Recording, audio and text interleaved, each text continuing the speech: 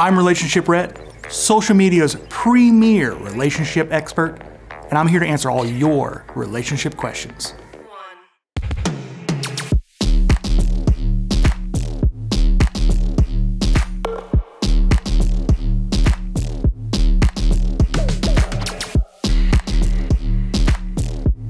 Craig asks, my neighbor is a big Duke fan, and he is obnoxious during basketball season.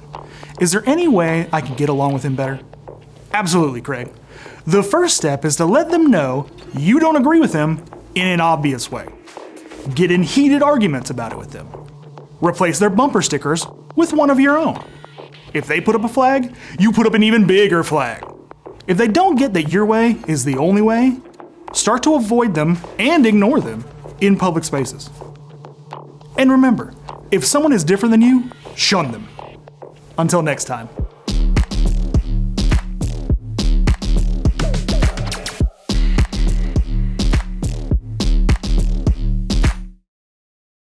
Well, go ahead and open up your Bibles and turn them to the book of Romans chapter 2, and you can just kind of hold your finger there. We're going to get there eventually. You're not going to think we are, but we definitely will as we continue our series of talks on the topic of relationships. But first, I want to start off with a story. It's a story I actually told last year during our counterculture series, but a lot of you are brand new because we're growing like crazy, and I'm 37 and don't have that many cool stories. So it was 2016, and we were about a year into planting a church, starting a church in Asheville, and I got invited to this fundraiser event for a nonprofit legal service, and they would hand out free legal advice and services for people who were in need but couldn't afford it, and it was held at this brewery downtown, which everything in Asheville is, and I didn't really know what it was about. I didn't know the people that were going to be there. I knew what kind of beer I wanted. That's about it. So there was about an hour that we were supposed to get some food and sit down and mingle with some different people until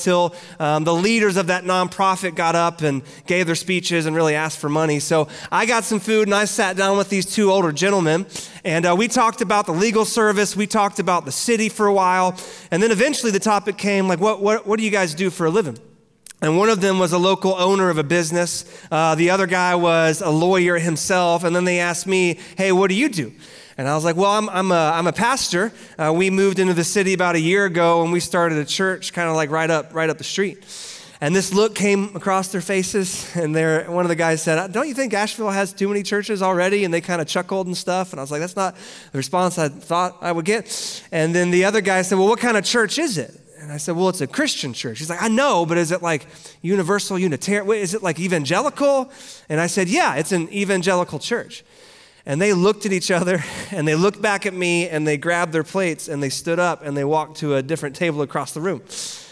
And I was like, wow, I did not expect that to happen. Like they heard that I was an evangelical pastor, and because of that, they got up and they left. They basically rejected me, and that's the first time I had experienced that in my adult life. Like I've asked girls out, and they've said no, believe it or not. I know, hard to believe. I remember letting some dance moves that were a little too much for some people on the dance floor in 6th grade, and people running the other way. But these are like grown men, and there's a term for what I experienced. It's called rejection, and it didn't feel good to be on the receiving end of it. And if I had to guess, there's a lot of people listening right now or in the room right now that have been on the receiving end of rejection. Everybody experienced that, been pushed away, been sidelined. You could admit it, it's a safe place. It doesn't feel good. It's one of the worst feelings in the world you can have.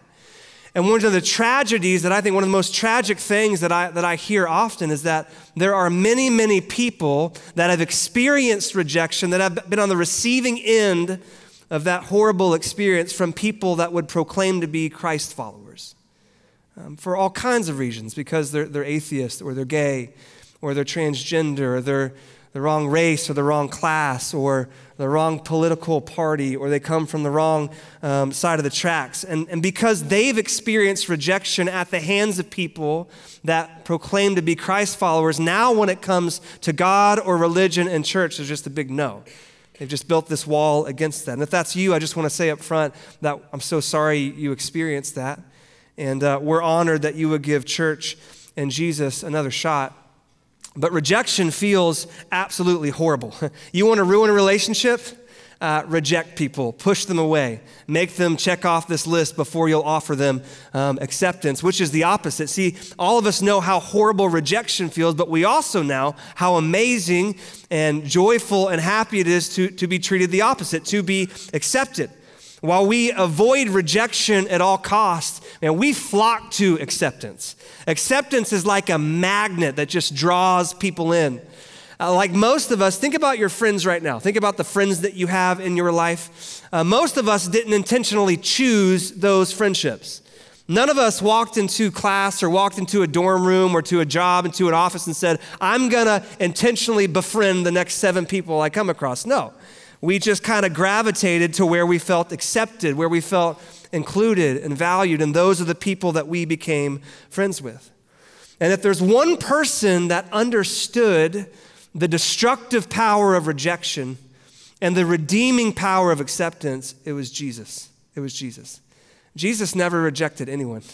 You can read every single story about him in all 4 Gospels, and every single time you see him interacting, you're going to see him accepting and drawing people close. There was this one time he was traveling, and instead of going around this area called Samaria, which is what good Jews would, because Samaritans, they considered half-breeds. They were half Jewish and half Roman, and they worshiped God a little bit differently, but instead Jesus said, no, I kind of want to go in there, through there. And so he sits at this well, and this woman comes up, but it's no ordinary woman, Samaritan woman, but she's a serial adulteress. And so it's this half-breed, not worshiping God correctly, wrong race, and she's a habitual sinner. And does Jesus call her out? Does Jesus push her away? No, he begins a conversation with her. And with his demeanor and with his words, he draws her close instead of pushing her away. And because of that one conversation, her entire life changes. In fact, church tradition says she's our very first missionary to Samaria, that when the disciples go out, she's already been evangelizing. Or this one time, he was going through this town called Jericho, and there's this guy named Zacchaeus. You guys know the story? And Zacchaeus was a tax collector. He was the worst of the worst. He was a liar. He was a cheat. He was a traitor. He was hated by everyone. And yet when Jesus sees him up in that tree, he doesn't call him out. He doesn't politely ignore him, which is what most Jewish people would have done to him. Instead, he says, hey, Zacchaeus, let's do dinner. Can we do it at your place? And Zacchaeus is like, okay, cool. And during that dinner conversation, Zacchaeus' life absolutely did a 180 degree. He promised and vowed to give all the money back, and his life just went in a completely different direction. And we could go on and on and on of all these interactions where where Jesus didn't push people away, but he drew them close. He invited them and he accepted them, and their life changed as a result. And that life change, that life transformation, that's why Jesus offered this radical acceptance. He wasn't willing to reject anyone because he wanted to be a change agent. He wanted to eventually have influence in these people's lives. It's because he loved them and so wanted them to experience the freedom and the joy that he had on offer. That's why he refused to reject any person he came across. But here's what Jesus knew that all of us need to understand. You will never have influence in a person's life until they first feel accepted by you. And if you've been around Hope for 5 or 10 years, you've heard that sentence often. It's because we say it often, because we believe it, believe the Bible teaches it. But you will never have influence in a person's life until they first feel accepted by you. That's what Jesus understood.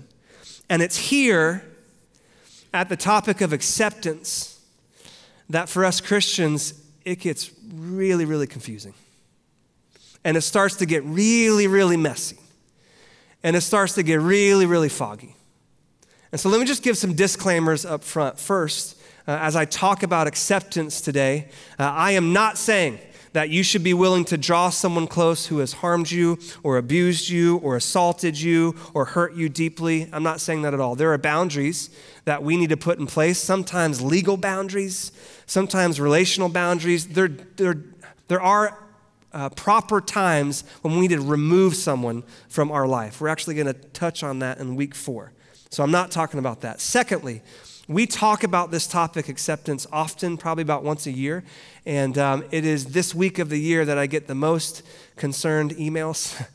And the reason is because we're going to talk about sin and we're going to talk about acceptance as well. And so when I talk about sin, I might say or call something a sin that our culture does not believe is a sin. Maybe you don't think it's a sin, and there's going to be something that just makes you a little bit uncomfortable, maybe offended, and maybe even you have this desire to get up and walk out of the service, maybe log off online or walk out of one of our campuses. I'm going to ask that you don't. Just hang with me so you can hear my heart, really God's heart. And I'm also going to talk about radical acceptance of anyone and everyone, and other people are going to take offense to that. And again, I would ask you just to stay seated, hear me out, just wait until the end. In fact, I think all of us are going to be uncomfortable today at some point, but it's so important that we talk about this and revisit this because it's going to get uncomfortable. I've sat with numerous parents who come to my office or talk to me after a service and say, hey, my middle school or high school or adult child has just come out as gay, or more often now as transgender, and like that's my child. And I know what the Bible says, but I'm hearing what they say, and this is what culture says, and what do I do? Or in my life, I've had close relationships with people with addiction, and I'm not equating the two. But being friends with an addict, it's hard because it's broken promise after broken promise after broken promise, and I'm going to bail you out, and yeah, let's have another lunch, let's have another coffee, and you're just going to say the same thing. I don't have a problem, I'll get help when I need, and I don't know if I can believe you anymore. And there just comes a point where it's like, is it worth having another coffee? Like, if I just keep doing this, are you just going to keep going on this path? And there's tons of different circumstances where you just get to a point where you're asking, should I draw near or should I push away?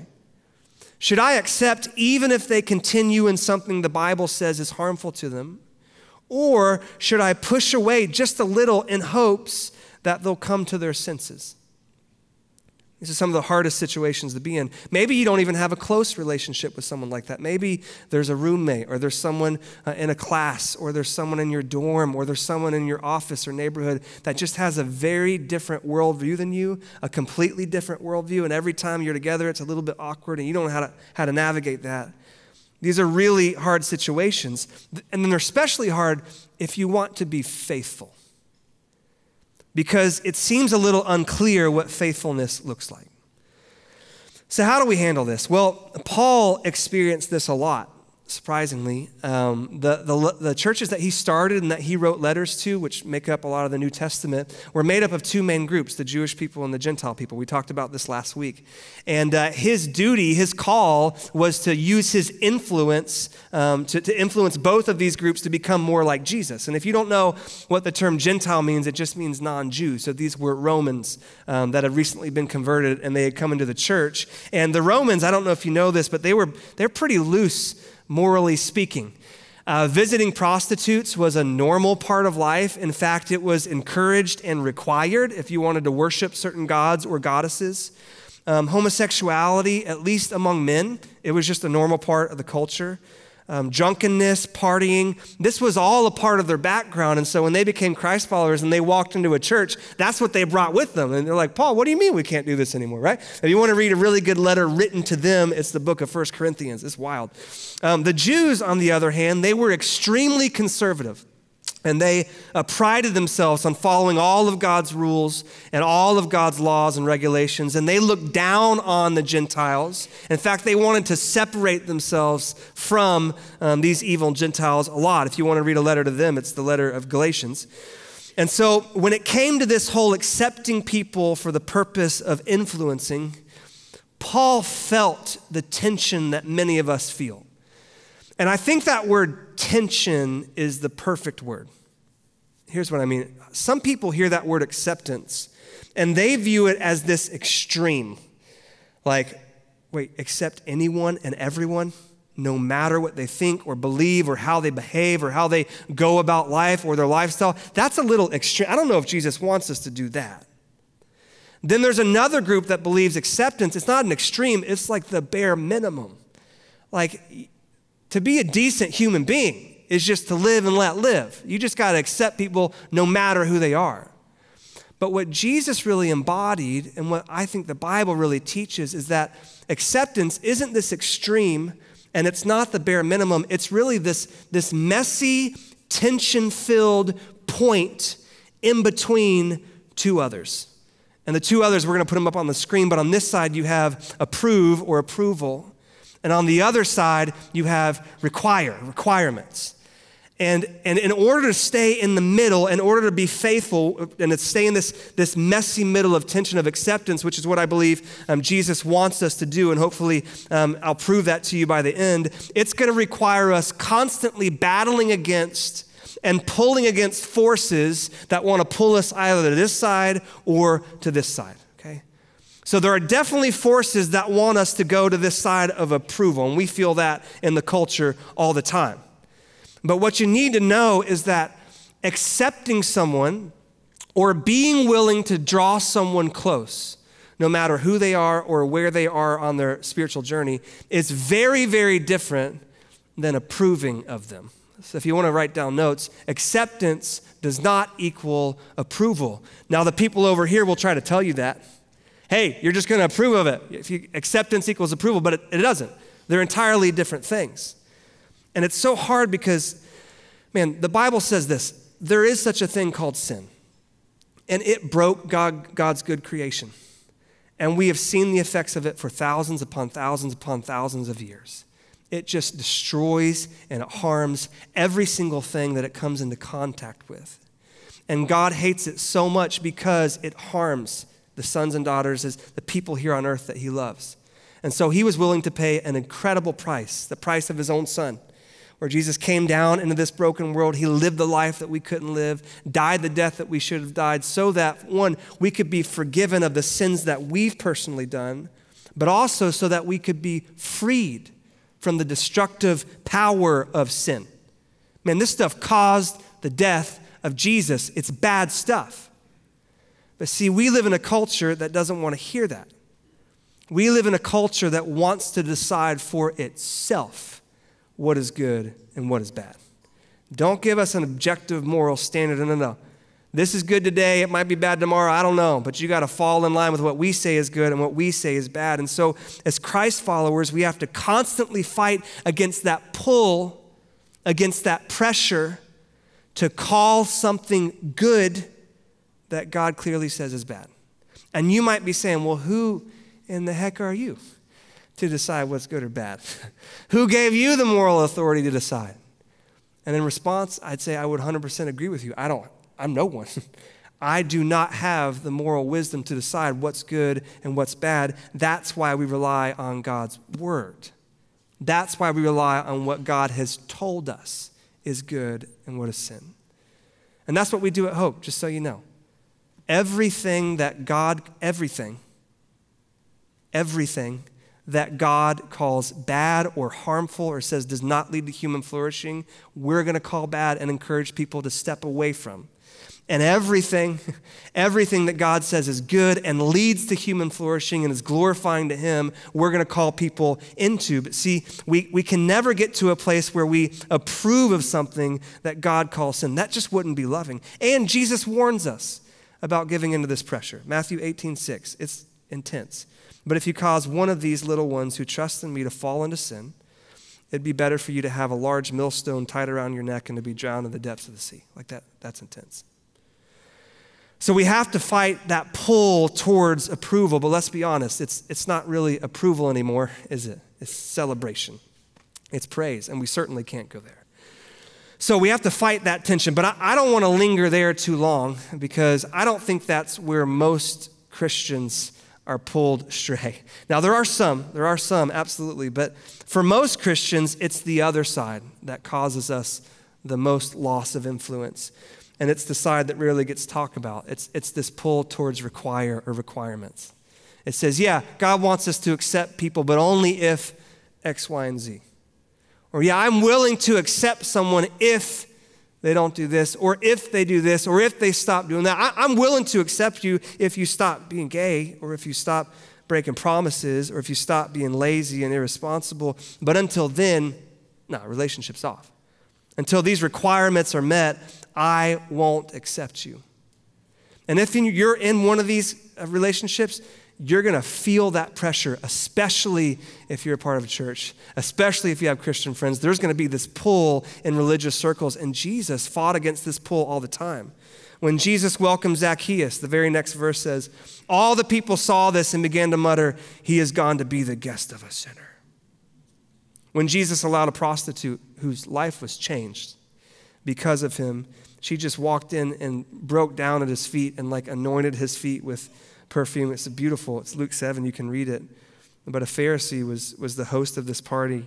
And Luke 7 says, if this man were a prophet, he would know who is touching him and what kind of woman she is, that she's a sinner. Over and over again, people tried to pull Jesus over into this requirement. Acceptance with limits, right? Sure, you can accept religious people. Sure, you can accept righteous people. Sure, you can accept Pharisees and people that have it all together, but certainly not sinners. And Jesus fought against this pull all the time. And you know what happened? It ticked religious people off. And just so you know, if you fight against that pull to requirements, that's going to be the response you get from some very religious people in your life. It's going to shock them. It's going to anger them. It's going to tick them off. I'm going to receive some concerned emails tomorrow from this group of people. See? But Jesus even told parables about this. Remember, the point of acceptance is not to approve, it's to influence. Jesus told this parable and he basically said, what kind of a doctor would I be if I kicked patients out of my office the moment I heard that they were sick? Like, that's the point.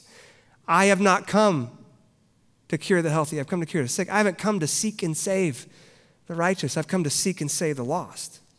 You see, in Paul, he fought against this too. I told you we'd get there, Romans chapter 2.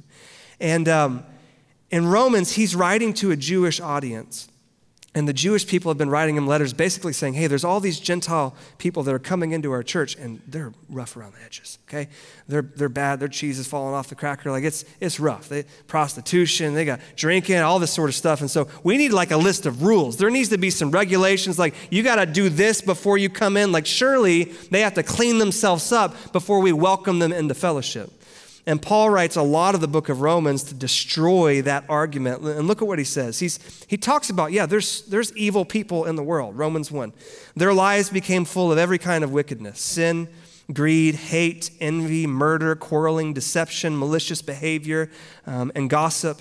They are backstabbers, haters of God, insolent, proud, and boastful. They invent new ways of sinning. And students, write this down. And they disobey their parents. They refuse to understand. They break their promises, are heartless, have no mercy. They know God's justice requires that those who do these things deserve to die, yet they do them anyway. Worse yet, they encourage others to do them too. Okay? So Paul says, okay, this is the worst of the worst. This is a bad group of people. How are we as Christ followers supposed to respond to them? Well, read the very next verse. You may think you can condemn such people, but you are just as bad.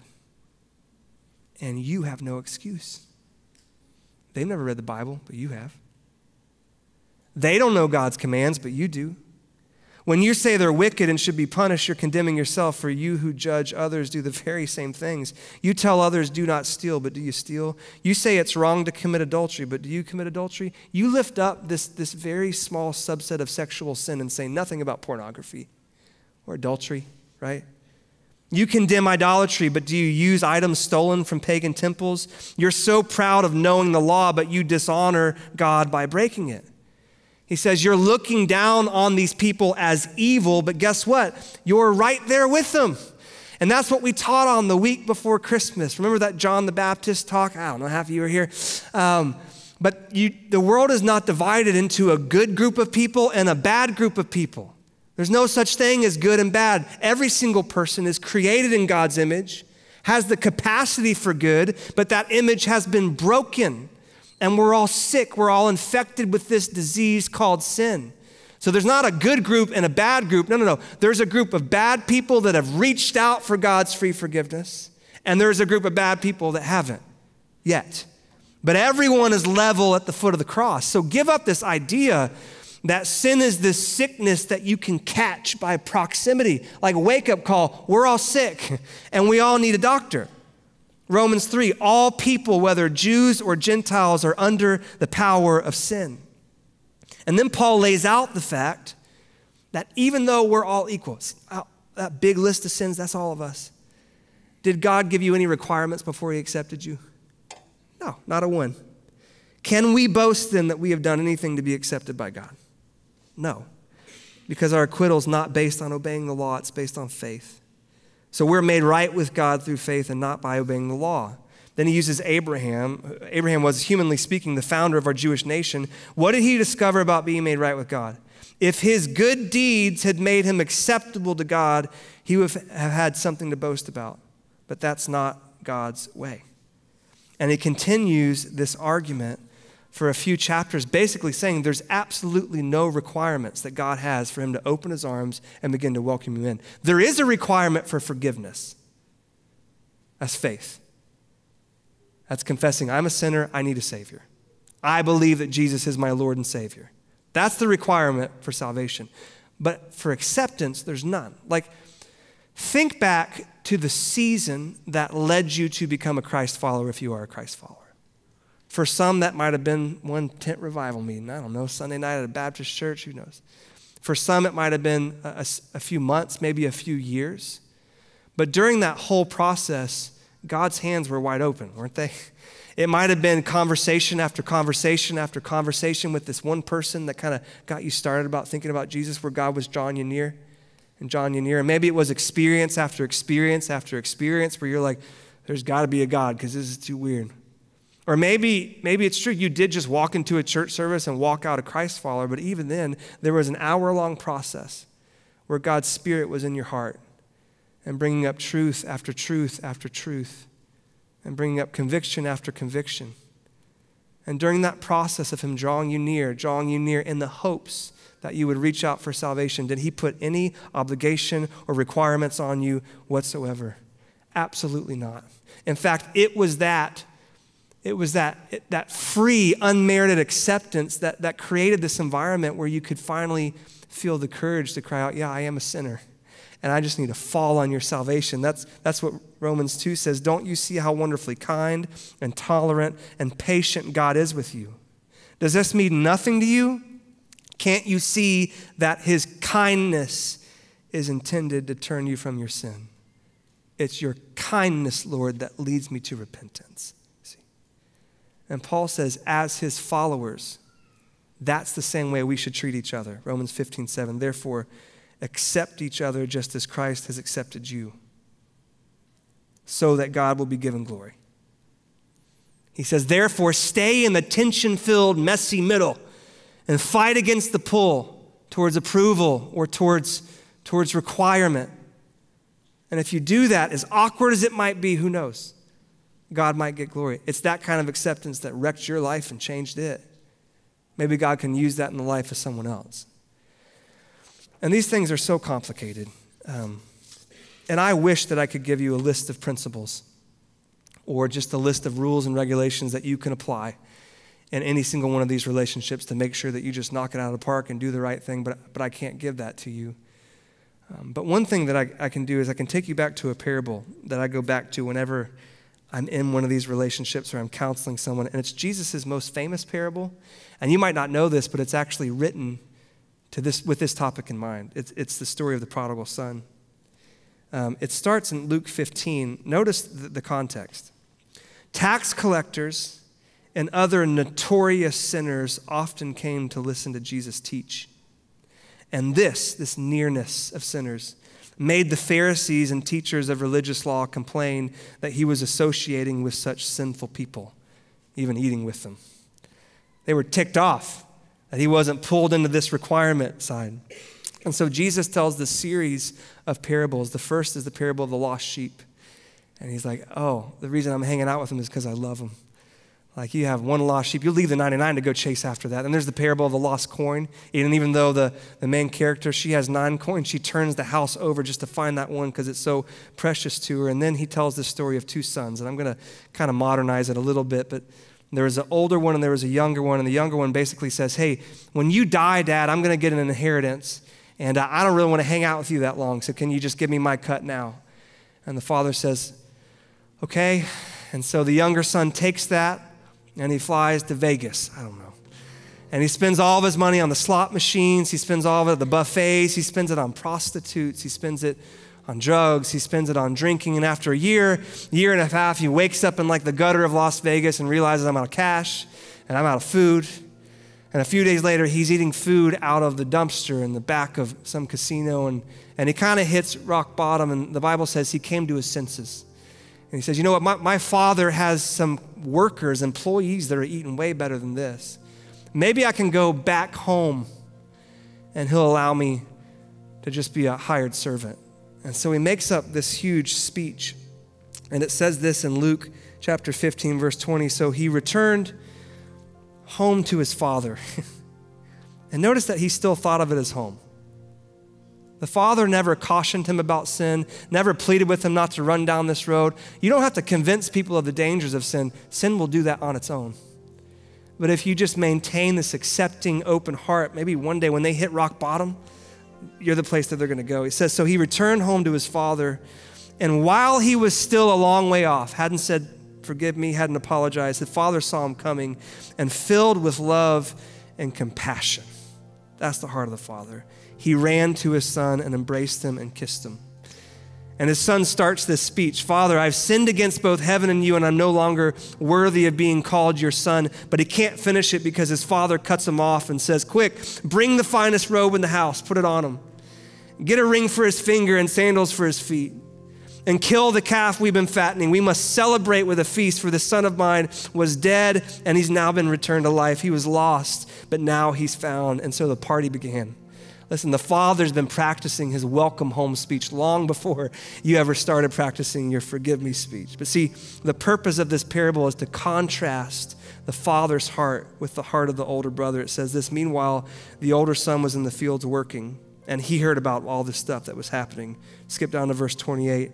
And the older brother was angry and wouldn't go in.